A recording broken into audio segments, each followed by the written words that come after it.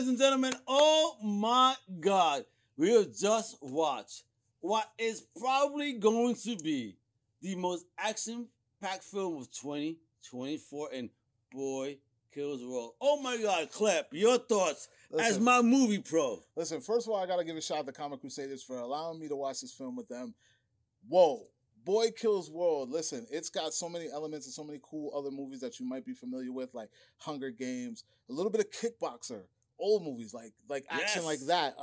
The Running Man. Yeah, but Tarantino, Ocean's 11 kind of infused sometimes. Man, like, oh my the God. cinematography and the action sequences, the way that they are editing these fight scenes, yo, this is the coolest movie I've seen in a long, long time. Oh, that choreography was off the chain. So, bless to that whole team, to everybody that participated in this show. Let me tell you, folks, you will not be disappointed. This is definitely the popcorn film of the year. Yeah, and listen, we can't talk much more about it, but wait till the full review drops. I'm telling you right now, we might have to just do a straight up spoiler because I don't know how we're going to contain the things that we see in this movie just in a brief review, non-spoiler review. It's that intense, it's that fun, it's that crazy, man.